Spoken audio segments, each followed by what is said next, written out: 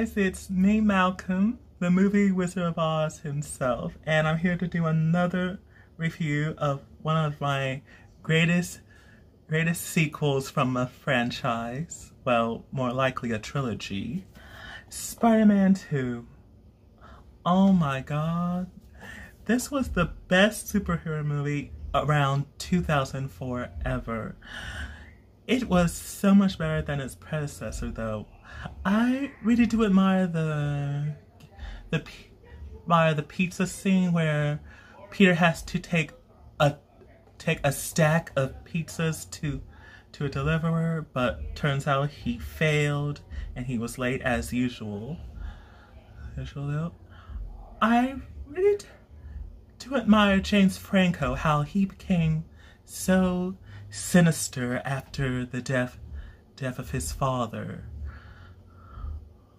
Though, how he blamed Spider-Man for the death of his death, thought he killed him, but sadly he didn't. I really do admire the new villain we have here, Alfred Molina, who plays Dr. Otto Octavius, aka Dr. Octopus. Oh my god, he was really a monster with those things. That creepy scene really got me when I was little. It gave me the chills, though. When all four of those tentacles attacked all the doctors and nurses in there. Oh, it was creepy. Which is ironic, considering it's directed by Sam Raimi, who did the Evil Dead trilogy. I gotta hand it to Sam Raimi. Leave it to him to add a little horror in these superhero movies. So, yeah. So, I really felt sorry for Harry, how he always felt heartbroken about his father's death. It had some touching moments in this one. It really was. I really do admire how oh yeah, the train scene between Spider-Man and Doc Ock. Oh, it was crazy though. It was amazing. I can't believe Doc Ock just broken down that train and just gave Spidey the lever. But I really admire the ultimate feat Peter did showing up to save the world without his mask. Oh, it was crazy.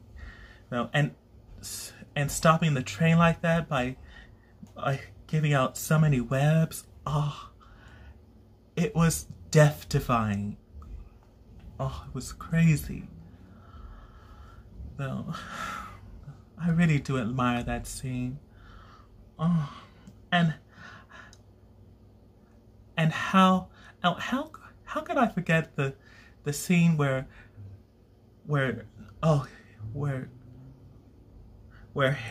Harry almost tried to kill Peter, but then he found out it was really him underneath that mask. He was so shocked. He was speechless. He almost had him though. Yeah, I really do admire the scene where Spidey found Doc Ock in his lair with Mary Jane tied up. Crazy. This was an absolute astonishing film, though. I really do like it how it ended, though. How Mary didn't go off with the wedding, didn't go on with the wedding. I mean, it was absolute amazing. She really did the right thing, though. It was good for her, but not the groom. I really like it how they got back together. I really do love it. I'm amazed she found out he's really Spider-Man. That was crazy. Okay, guys, so for my review for Spider-Man 2, I definitely give it. I love this one. I do believe it was really succeed to its predecessor, but I'm definitely giving it a 9. Definitely a 9. Okay, guys, I guess that's it. If you like this video, like, comment, subscribe, and be sure you all stay safe and stay healthy. Bye. Watches me all fly away.